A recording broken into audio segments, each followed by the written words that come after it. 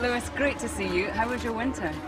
I've had an amazing winter. I went to Mexico and went to see the Lions and got to experience the difference. So I enjoyed it differently this year. I've been to Super Bowl, I've been all over the place. So. Anyone that looks at your social media just thinks it's fantastic. But how many different countries did you go to? I don't know, but it's insane. I move a lot. You've got to have the confidence to be able to think, right, okay, I know where I am in my own training, I know where I am in myself, to be able to go and do that. Is that something that you've been able to develop as you've got older and understood yourself better? I think so, yeah. Of course, you do need to get the balance. You've got to be healthy, you've got to get your training in.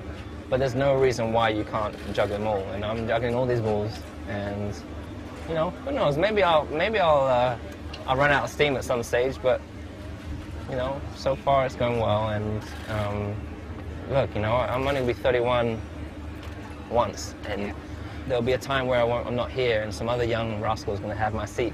And what's important is that I just try to maximize it, and this is how I maximize it. Everyone has their own way of maximizing their lives.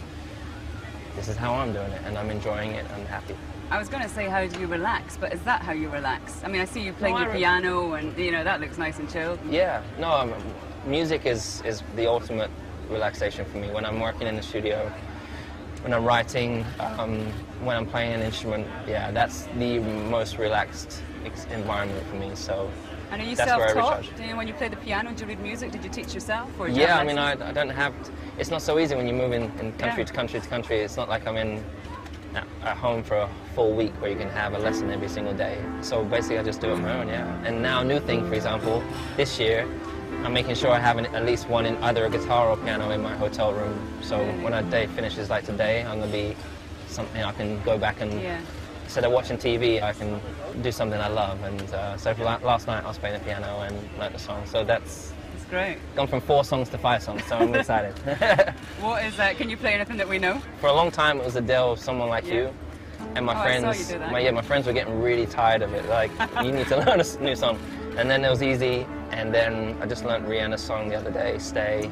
And now I'm going to learn like one of the Robin Thicke songs I'm going to learn tonight, which is cool.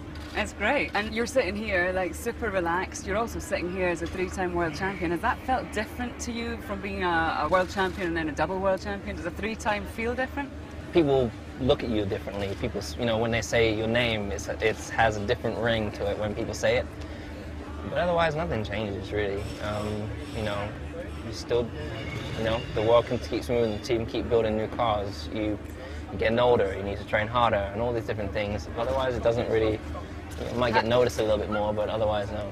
Have you set your sights on becoming anything more than a 4-time world champion? Do you have a target that you'd like to get to, or do you just look at the present? My sole goal right now is obviously to win this world championship, and for as long as I enjoy being here and being in the car, hopefully I'll continue. Pre-season testing was incredible from a Mercedes point of view. In a season where there are some changes to the sport, no rule changes really to the car. And how do these guys just keep raising the bar? Honestly, that's what fascinates me. When I go into the factory and I see the car coming together, this new car, all these new bits are coming out from different corners of the room. I'm just mesmerized just how the package all comes together. And these guys have had the success the last 2 years, and you would imagine that they would kind of be more laid back, more chilled now because they've had the success, but they're not. They've been pushing even more. I feel very, very fortunate, very blessed, and very happy. And I don't know why. This fly's not getting you, but it's getting me. It's always a pleasure to speak to you. Thanks so much. Pleasure. Thank you.